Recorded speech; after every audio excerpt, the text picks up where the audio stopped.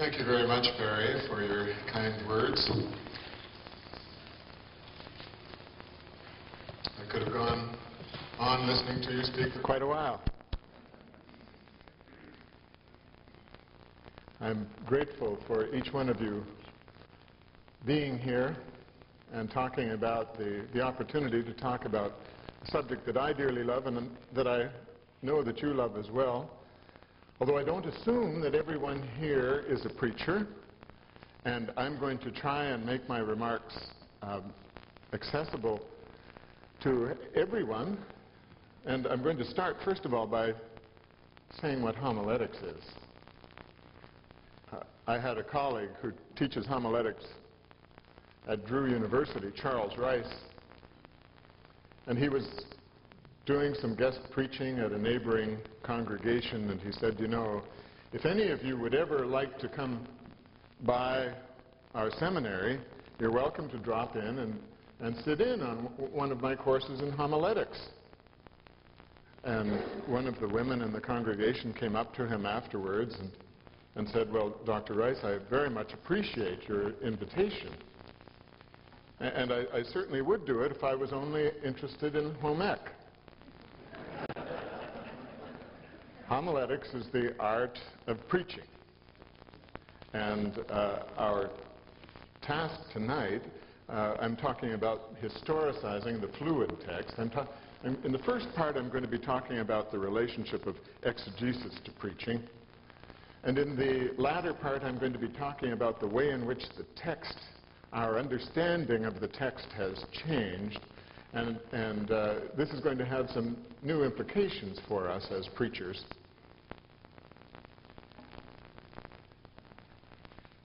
Current homiletical texts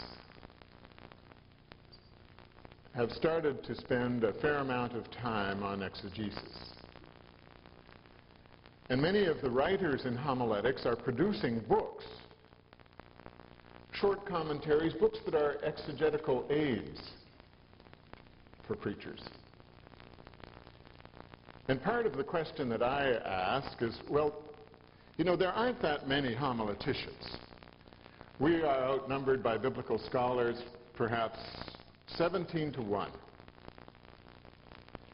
So shouldn't people who are teaching homiletics just concentrate on the homiletical end of the process, on the actual formation of the sermon, and leave the biblical exegetical work to people in biblical studies? Is that a good resource, a good use of our time if we're spending so much time and so much energy looking at the Bible? And tonight I'm wanting to argue that indeed homiletics does need to be concerned with the exegetical end of the process, partly because our understanding within homiletics of our task has changed so radically these past years that homiletics and exegesis are an intimate relationship. Is this microphone picking up all right? Thank you. When I was a student in the seminary, the book that most instructed me in how to do biblical exegesis was a slim volume published by Seabury Press in 1967. Some of you may have studied it as well. It was Otto Kaiser and Werner Kummel. Exegetical Method, a Student's Handbook. And it was written by two exemplary German biblical scholars, translated into English. And this is what they said of the exegetical process at that time. They said exegesis for them was a scientific process. It was a scientific process.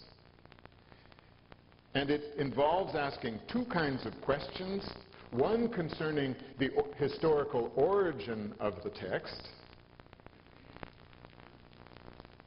and that included the situation of its hearers, and the other was concerning what they called the objective meaning of the text. And that was meaning in the singular. The objective meaning of the text. It was a scientific process that was meant to gain the objective meaning of the text. Any interpretation, they said, violates the text that doesn't get to its historical origin or to its earliest form. The steps that Kummel in particular outlines for introductory New Testament exegesis are perhaps familiar to most preachers, and yet they are nonetheless instructive to review just quickly here. First, use a reliable edition of the Greek New Testament and use its critical apparatus to see if there are some textual problems with it, to see if there are some significant variations amongst the earliest manuscripts. Second, outline the sequence of thought in the specific text with a view to its structure. Some people suggest, well, make an outline of the text, diagram the line of movement within the text. Third, identify key words and phrases that might be thematic clues and check in a lexicon or concordance for the meaning of those terms. Fourth, make a provisional translation in the original language. Fifth, use specialized commentaries. Determine the text's boundaries. Make sure that you're cutting it in the right place, that you aren't excluding something of the original unit. And ask questions like, about what is its immediate context? And what larger section of thought does this passage belong to? Six, read a comprehensive commentary about the historical context and prehistory. 7, determine what the author means to say in the larger work. 8, check to see if the text has parallels elsewhere, or if other texts are cited that might give a clue about the source. 9, seek the meaning of a text in its oldest attestable form.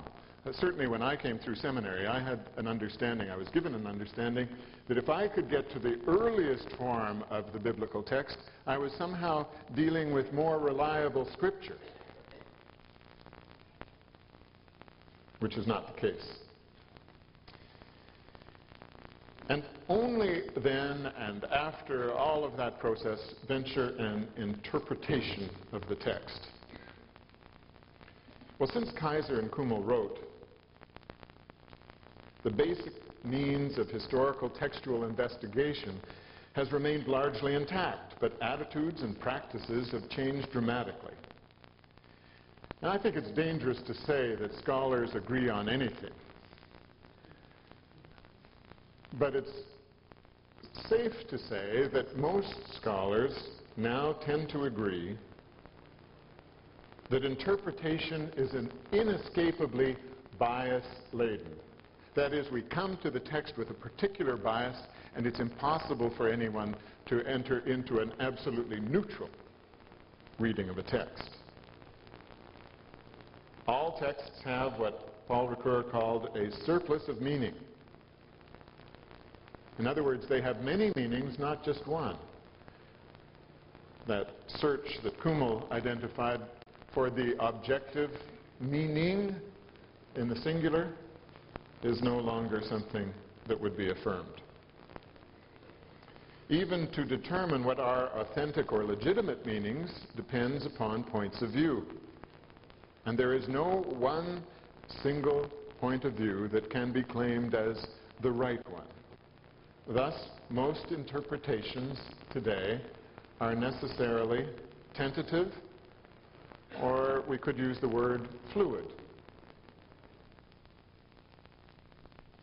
In such a climate, when there are many possible legitimate meanings of a biblical text, it's very easy for the biblical text, the meaning of the text, to be seen as something that's completely relative.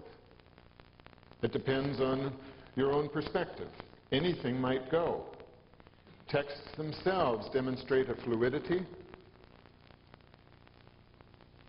and they can mean anything an interpreter wants to claim. In this kind of setting, the authority of Scripture to govern the faith and life of the church is seriously jeopardized.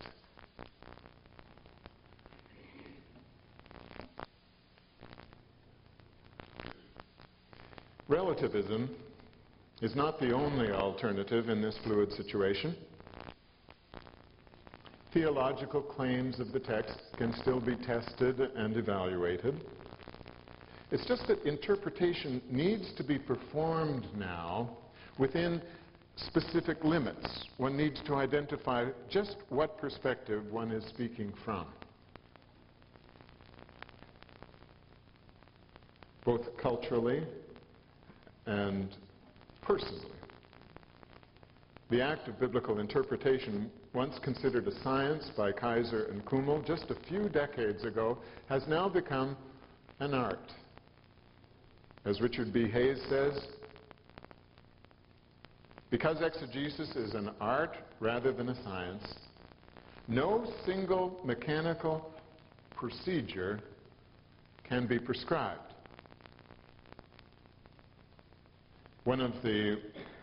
And basically what this means is that one might approach one text using the identical pattern that Kummel identified, and we might have to follow a different pattern with another text. One of the most important shifts in recent times concerns three terms: exegesis, hermeneutics, and homiletics. And the distinction between these terms has never been absolute. And the root meanings help us to see what the problem is. Exegeomai means to explain or interpret. Thus, exegesis is an explanation or interpretation of the text. And it tends to connote for us an historical approach that determines what the text said for its first hearers. Hermes is the Greek messenger god, and that's where we get the word hermeneutics from. And hermeneutics basically means the art of communicating messages. It's also very closely aligned to explanation and interpretation, but it tends to connote something a little different from exegesis. Hermeneutics tends to connote bringing the text's meaning forward to today, across all of the cultural, language, and other barriers that exist between the text time and our own. And it also means bringing the full weight of today's world to bear on the biblical text. Homiletics, the third of our terms, is from homily, which is Greek for to crowd together, such as one might do for a conversation. A homily is often regarded as a conversation, but the word also indicates a certain kind of crowding together in a pewless church, such as the early church would have had, in order to hear the Word of God.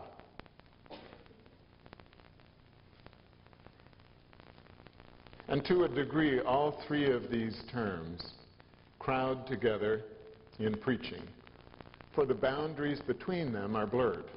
Homiletics in the past has tended to connote taking the meaning of the text and applying it to the specific needs of a specific congregation.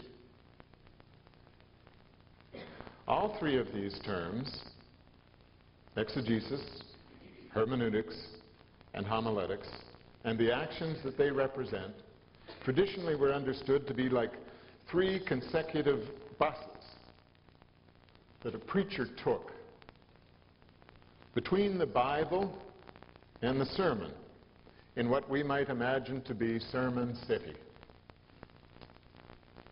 Early in the week, preachers used to board the exegesis bus, and they would travel up Bible Boulevard through the historical part of town. And while they were journeying through the historical part of town, they would do their historical, critical work on the biblical text.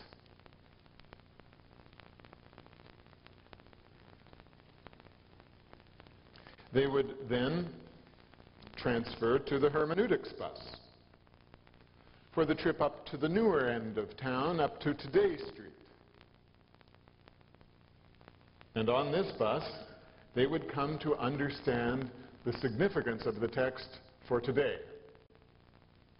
At Today Street, they would get off the bus and transfer yet to a third bus, the homiletics bus, which would take them from Today Street up to the door of the very church where the sermon was going to be preached.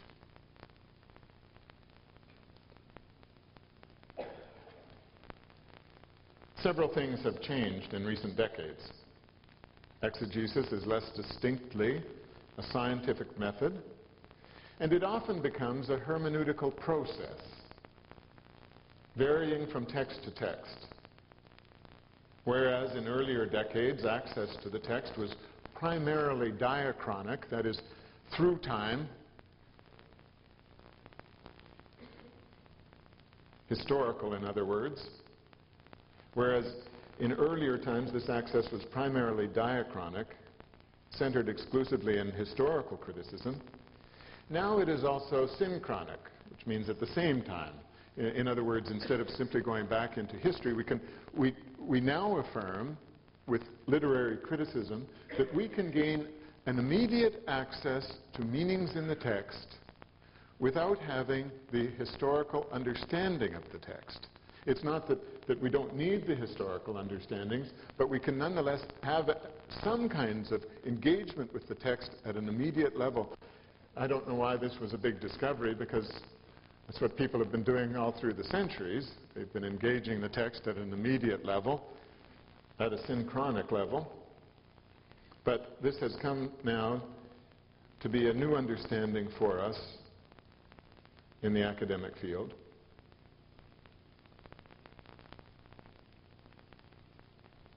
Literary criticism allows us direct and immediate appreciation of the text through such things as narrative plot, character, emotion. Textual interpretation was formerly thought to stop once the meaning for today was secured. Thus, what a preacher was doing was not textual interpretation per se in the homiletical act. It was applying the interpretation to the contemporary scene.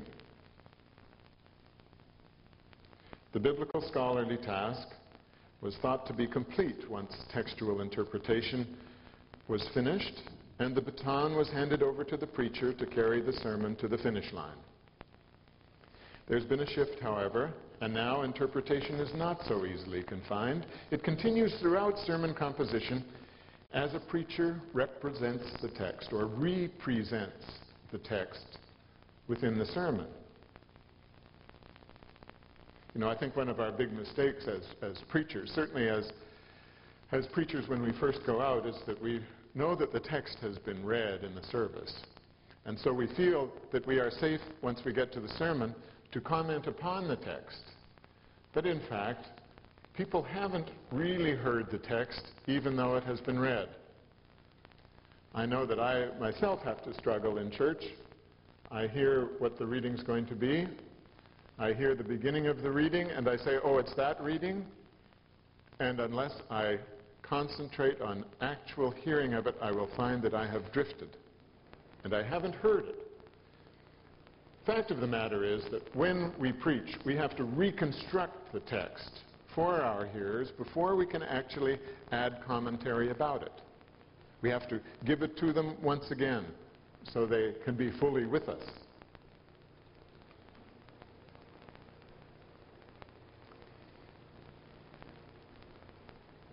Interpretation now continues throughout the sermon process. As a preacher presents the text, and even in the pulpit where further adjustments are being made during delivery. In other words, as preachers, we have no interpretation of the text until we have the sermon. It's not that we have an interpretation at this stage and now we have a sermon. It's rather the sermon is the interpretation. We don't have another interpretation other than the sermon.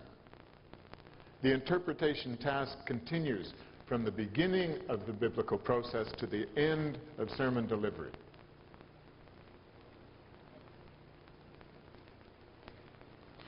Moreover, before, preachers were instructed not to engage a text in personal ways until its singular meaning had been determined. And now preachers are to engage the text in both scholarly and personal ways as a means of discovering what the text is actually saying. We can't leave ourselves out of the process. It's not just that we have a bias, that we have to be careful of intruding on the text. Now we also have to engage the text personally to discern the fullness of meaning that it has to offer. There are yet more exegetical changes to identify. Preachers used to be encouraged to spend most of the week doing historical critical work with the text. My time up?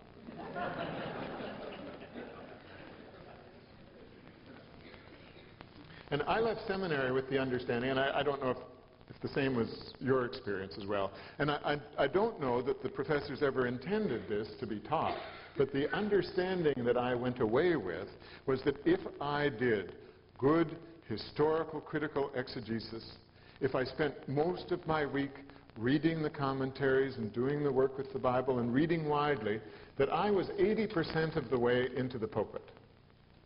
That's the understanding I left seminary with. And truth be told, that's how I first organized my weeks when I first went out into the pastoral field. I'd spent 80% of my study time working with the biblical text and reading widely, and then I would allow myself 20% of the time, in other words, start on Friday or Saturday, to write the sermon.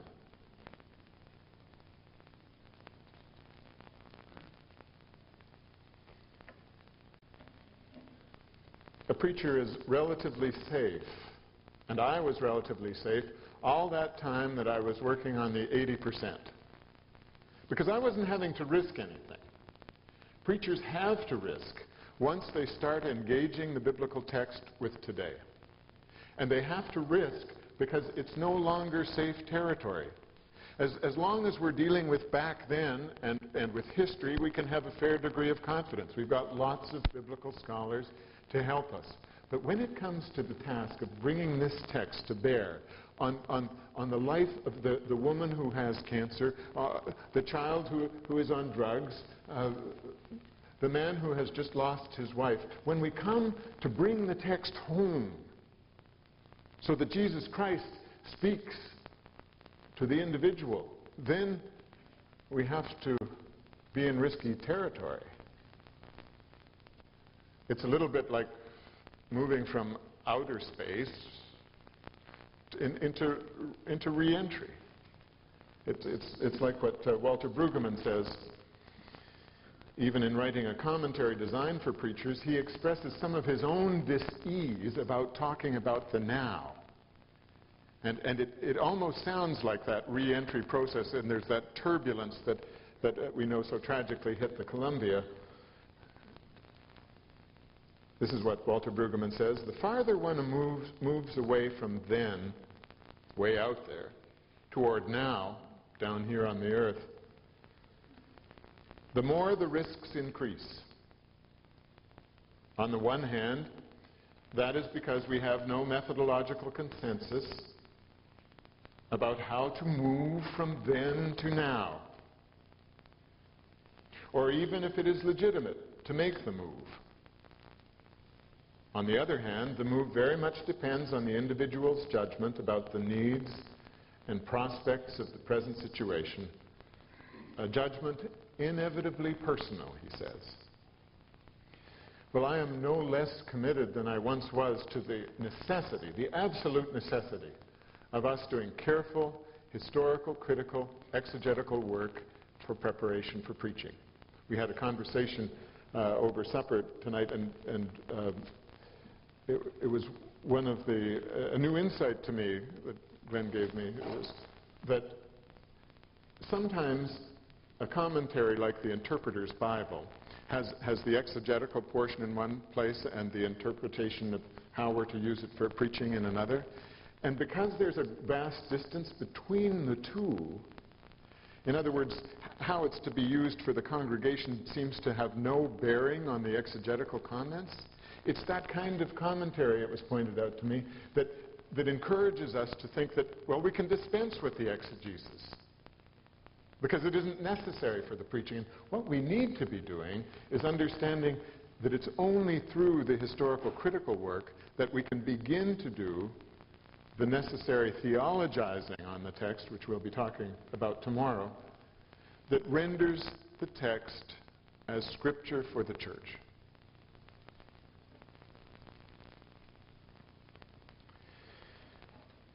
So while I think that historical critical exegesis is absolutely essential, I now think that the total percentage of time that a preacher can devote to historicizing the text, as I'm calling exegesis, is much lower. Perhaps about 30% of the total time for sermon preparation. So much else needs attention by way of literary, theological, and congregational interpretation in sermon composition. Further, historicizing a text is not a process that finishes before the sermon is done. It continues into the sermon as the preacher strives to represent the text in historically responsible ways within the sermon. That too is exegetical work.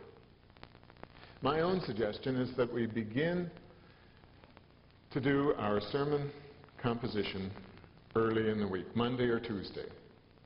And I spread it through to the end of the week, allowing a set amount of time each day. And I know that in a busy parish situation that may seem like an unrealistic proposition. And yet if we don't guard our sermon time, we're failing to be responsible to the gospel. And we aren't honoring our own congregations. We need to have a set amount of time that is just ours for study. However much time that is, we have to be careful with it. We can't take too much and we can't take too little.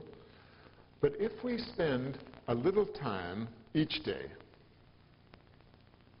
a couple of hours each day, working on our sermon, it is worth far more than the same number of hours crammed into Saturday. I don't know about you, but I do a lot of my creative work when I'm sleeping.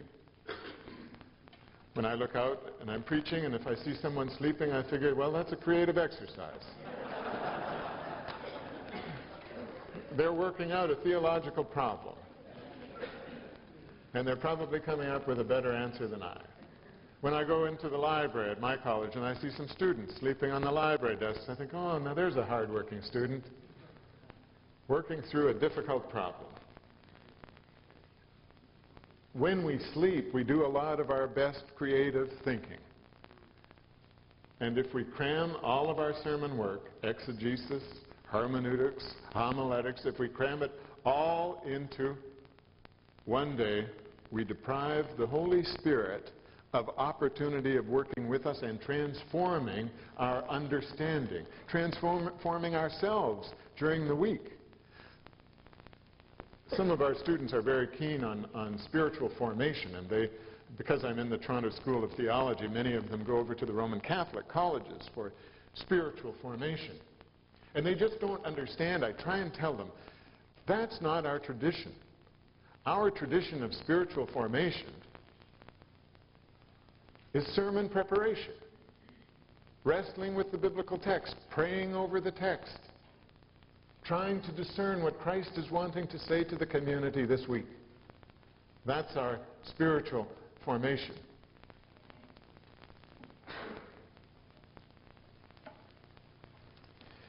Moreover, nowadays, it's also understood that right from the first minute of our engagement with the biblical text, the congregation is still present. In fact, Fred Craddock, who's one of the preeminent teachers of preaching of our time, recommended that before you do anything with the biblical text, he says, the first thing you should do is read the text aloud. And he's wanting the text to be read aloud with the congregation in mind. In other words, not keeping the congregation at bay while the whole exegesis process is done, and then introduce them later on in the homiletical work. Do it early on.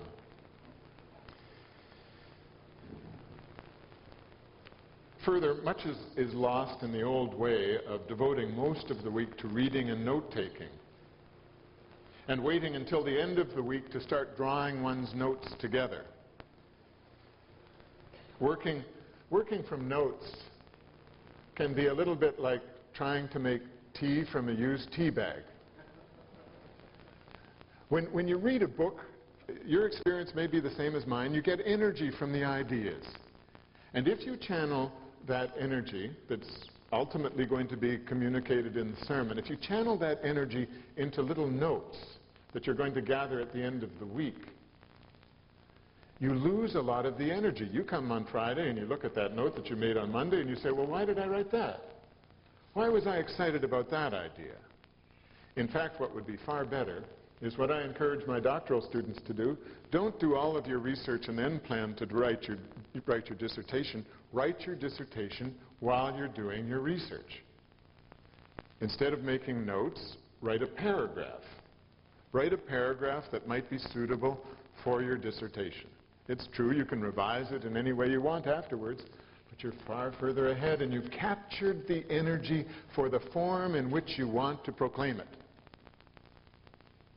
So if I were looking for a model that might suit the exegetical, hermeneutical process for preaching, it wouldn't be the model of the preacher taking 3 successive buses in Sermon City. Rather, I would conceive of a single bus filled with folks who are huddled in the darkness in conversation. And there are 3 different groupings of these people on the bus. 3 different conversations are going on the same bus. At the back of the bus, perhaps, there's a group that's working on exegetical matters, having to do precisely with the shape and form of the text and the important words and key themes. And there's another group that's doing hermeneutical matters, wondering how this actually connects to today. And there's another group that's already working on the sermon, writing it out. But these 3 groups are not entirely separate. That is, individuals flow from one to the other, and the boundaries between the groups change because one person turns one direction, they're in one conversation, turns in another. And the preacher is moving up and down the aisle. And these 3 activities are in a sense parallel activities that happen simultaneously. We can still be responsible to the Bible and responsible to the exegetical process if we think of 3 separate kinds of tracks that we're working on. And at times we are being responsible as scholars. At other times we're being responsible as pastors. At other times we're being responsible as hermeneutes, bringing the meaning forward or bringing the world to bear on the text. So it's 3 activities, 3 parallel activities that are happening at the same time as the bus makes its way along Bible Boulevard and to Day Street and goes all the way, the same bus, goes all the way from the biblical text right up to the doors of the church. The weekly route is the same, but each journey is different because the texts change and the conversation partners, they change too, different people on the bus. So in this analysis, homiletics shifts from being 3rd in a sequence to being one element of a 3-fold parallel activity. Exegesis, hermeneutics, and homiletics. I now want to turn and discuss the change that has been made to the biblical text, because the text itself has become fluid. If one homiletics book was more pivotal than any other in making the text something of a fluid process, undermining the traditional sequence of exegesis, hermeneutics, homiletics, it was a book by Don Wardlaw, edited by Don Wardlaw, called Preaching Biblically, Creating Sermons in the Shape of Scripture. Came out in 1983. And different contributors to this volume suggested ways in which the sermon apparently could be shaped, ways that hadn't been thought of before. Ron Allen suggested it could be according to the language of the biblical text. Don Wardlaw suggested it would be by the context of the text. Charles Rice said it was the interplay of the text and its images. And Tom Long said it was the encounter of the text with the preacher. Tom Long went on to develop this idea in Preaching the Literary Forms of the Bible. And in that book he's saying that biblical texts have a certain rhetorical structure. They're intended to persuade the audience. That they develop a way of persuasion, and if what our preaching should do is try and capture one aspect of that persuasive development. Now, if he had been, in some ways, his claim was a revolutionary claim. It was kind of like the first footstep on the moon in homiletics. And if he had been something less of a theorist, he's a superb theorist. If he had been a lesser theorist, he might have been bouncing around in lesser gravity and saying that, well, if you're preaching a letter, one of Paul's letters, your sermon should be in the shape of a letter. Or if you're preaching a psalm, your sermon should be a song. He wasn't saying that. He was just saying that one aspect of the rhetorical, persuasive character of the sermon can give us the direction for the sermon shape.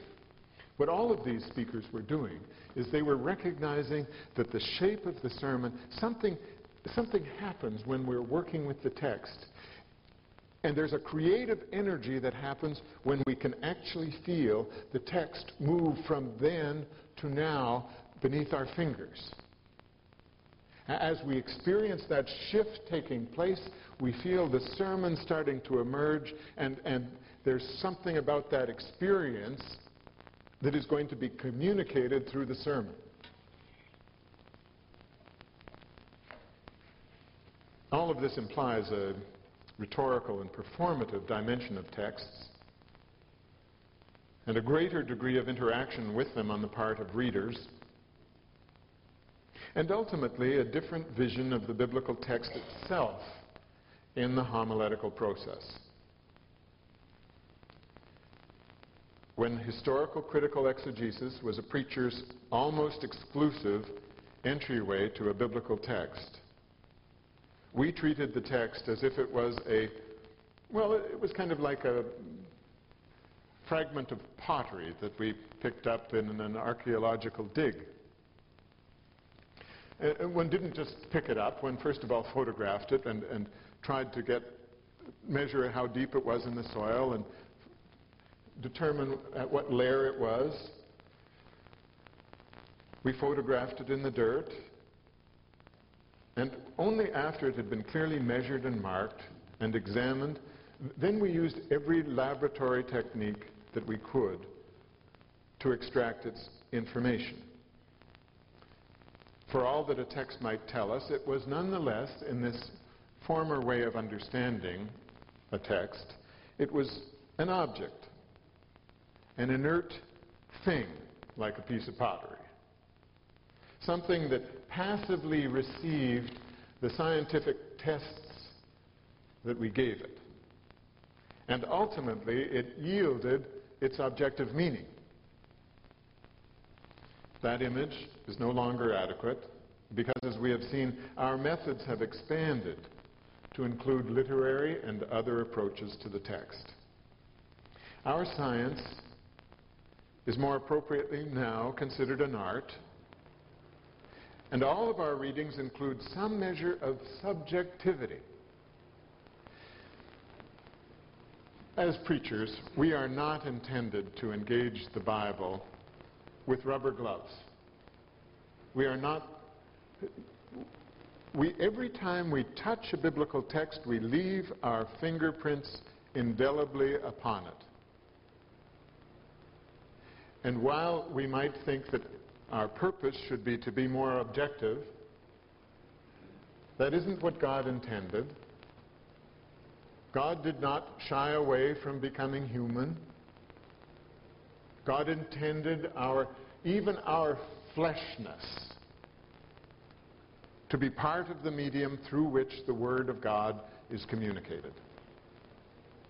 It's partly our engagement with the text that renders the Word as the Word, because the Word is not the dead word on the page, it is the live Word that the Holy Spirit inspires in and through the reading of Scripture in informed ways that draw upon our tradition.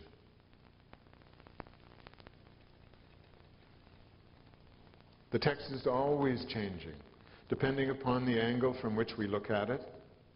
And every time we read it, we affect how it appears, how it changes. And in this regard, reading a text is very much like going to a pool. Think of the text as a pool of meanings, like a pool of water. And as soon as you dip your hand into it, you affect it. Ripples go across the surface. Now we appreciate also the tremendous fluid energy within the text that's waiting to be released. And the energy that exists between this text and that other text over here that sounds a little bit like it. It's got an echo of it. There's a similar image. Jesus said a similar thing. This was foretold in the Old Testament. All of those kinds of intertestamental linkings, intertextual meanings.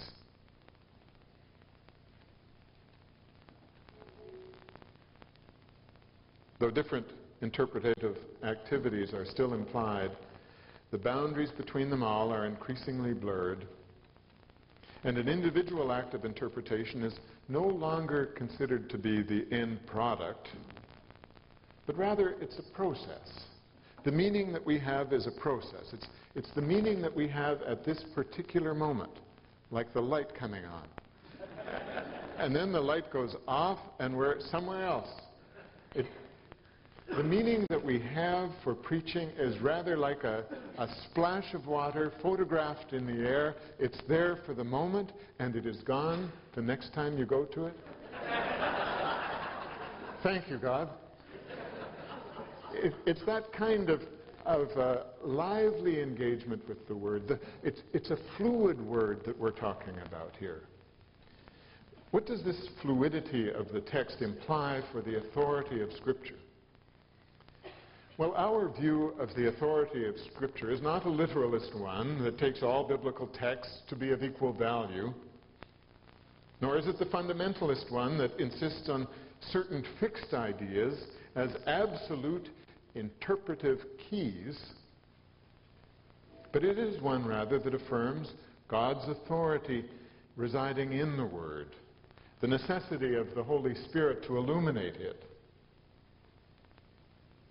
and the authority of the Church in affirming Scripture as the book by which it measures and guides its life. It's my understanding that we need to undergo a paradigm shift to put God at the center of Scripture. And this may be a paradigm shift that you need less than we do, for instance, in my own school, which has placed so much emphasis on historical critical approach to texts, often to the expense of leaving faith out. But we need to put God at the center of Scripture. I like to make a distinction between the Bible and Scripture. The Bible can be read by anyone. And people can draw whatever meanings they wish from it. It can be read in a literature class in university. And it's quite appropriate to question many of the assumptions that we wouldn't question necessarily in the church. But when we speak about Scripture, we're talking about the Bible as revelation. And when we talk about the Bible as revelation, we're talking about God and God's relationship with humanity. It's very easy for us to read a biblical text, particularly in this cultural milieu and theological milieu that comes through many of our commentaries. It's easy for us to read the biblical text as though it's just about humanity, or as though we can just tell this biblical story over again, and that's our task for preaching. And many preachers never get to God, and what's worse is they don't realize that they never got to God, or that they should have got to God. Because that's the purpose of Scripture.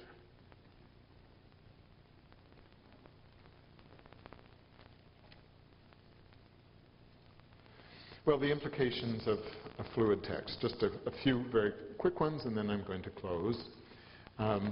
First of all, because the text has this fluid nature, we are, I think, increasingly required to be able to deal with the text in narrative ways that honor that fluidity. So we have increasingly an emphasis on narrative preaching. But narrative preaching has been widely maligned as simply storytelling. It can't be simply storytelling. Narrative is every bit as complex as the most intricate of logical arguments. There's a logic inherent in narrative. And the theological requirement of narrative is every bit as present as the theological requirement for prose, other forms of prose. So we need to keep on working on narrative in preaching. I'm not going to say very much about that one, nor the intertextual connections, which I think also are important for us to hold up as an implication of the fluid nature of the text. When a biblical scholar, when we're in a Bible class, if I'm teaching the Bible, I'm going to teach that a biblical text is a certain pericope. It's a unit of thought. It's got its own boundaries. And I'll discuss in that class what those boundaries are. I think that the time has shifted so that when those of us in homiletics talk about the text for the sermon, we need to question whether that definition of text is sufficiently adequate. Is the text that we are preaching, as though our purpose is to proclaim the particular pericope? Or is the text that we preach in a sermon not just the pericope that we are lifting up, the unit of Scripture? It's not just that, but it's that and every link we make to any part of the story, the gospel story, indeed the link that we make to the cross. The text that we are preaching is the entire Bible. It's the gospel that we are proclaiming. The purpose is not one particular pericope. It's that pericope's connection to the larger faith story.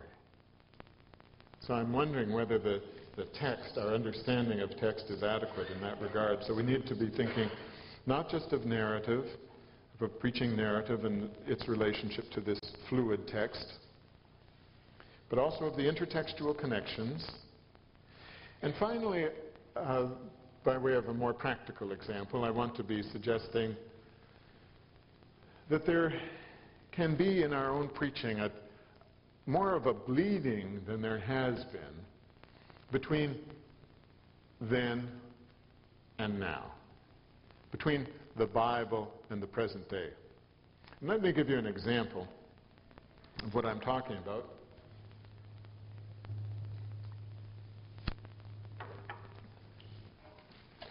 from Mark 10:17, the story of the rich young man who comes to Jesus.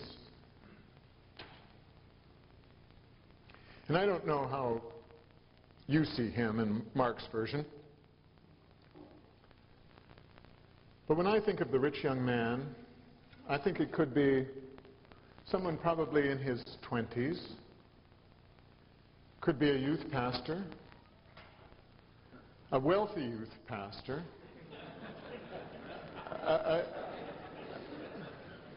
a youth pastor who drives a BMW, a black BMW with black tinted windows and low-profile tires, you know, those tires that are only about this high, and the suspension is especially low, slung down low to the ground, low-riding BMW, and he doesn't have room in his trunk for any suitcases because his trunk is filled up with amplifiers and speakers. And this youth pastor hears that Jesus is preaching over in the next town, not far from there. So he jumps in his BMW and he's got the Christian CDs going and he's blaring down the dusty road to where Jesus is. Jesus and his disciples, they're just packing up at the moment that the young man is approaching. They can hear him coming before they see him. And then there's this roar coming from the horizon, and they hear the da-dum, da-dum, da-dum of the radio blasting across the countryside. And the young man comes up in his BMW and screeches to a stop in front of Jesus. Huge cloud of dust. And for a moment there is perfect silence when he turns off the ignition. And only gradually is there the return of the sound of birds, children playing off in the field. And he opens his door, and he's got the Oakley sunglasses and the Tommy Hilfiger shorts, and he comes over to Jesus and he says, "Oh, Jesus, it's way cool that we're here together. It is so amazing that you are here. Tell me, I just had to come and see you. Tell me what I must do in order that I might inherit the kingdom of God." He says, I do all those things that you know, I do not commit murder, I don't commit adultery, I do not steal, I honor my mother and my father, I do not bear false witness, I don't cheat. What must I do in order to inherit your kingdom? And he thinks it's going to be something really small, just a little tweaking here or there. He knows it because he knows that his own life, well, it isn't completely fulfilled. There's something that's missing, but it can't be much. He knows that he's good. And Jesus looks at him, and he loves him. He loves him. He doesn't love him for what he could be, what he might be, what he will be. He loves him right now for who he is. And he says to him, "This one thing must you do. Take your BMW and sell it in Auto Trader, and take your Christian CDs and give them away to somebody. Sell your fancy clothes. Come, sell everything that you have. Come and follow me. And rich will be your reward in heaven." Well, we all know the story. And the young man looks at Jesus, and some versions suggest that he was broken-hearted. That he was broken-hearted. And he got into his car, and this time he did not turn on the CD. And he drives away over the hill, and the dust cloud that he makes is the last we ever see of him in the New Testament. Now, tomorrow I want to be saying that isn't the end of his story. But for tonight, we'll leave him going over the horizon, and he's headed toward Heartbreak Hotel, the place of all broken promises, the place where hurtin' music plays 24 hours a day. Now, I gather there's time for some questions.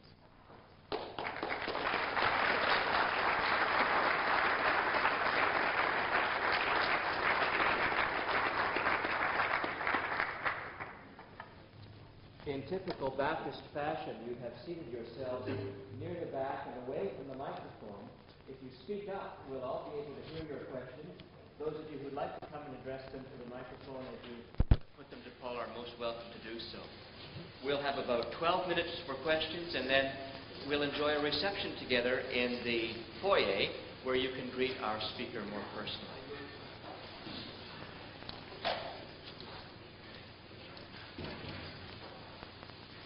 Yes, Mark. A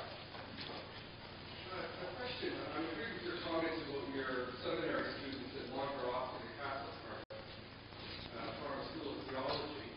And as a reflective of that, the irony that in many cases they're probably going to encounter Scripture, but in different ways. So what is it that we're missing somehow as we encounter Scripture? Or do we need to talk and reflect more about process of sermon preparation and our own spiritual formation as preachers? Do we just not reflect on that enough, talk about it, write about it? I'm intrigued. Well, that's a really good question, and I certainly wasn't meaning to dismiss the whole endeavor of finding other ways of approaching our own spirituality. But I do think that all seminaries struggle with the question of spiritual formation for students. And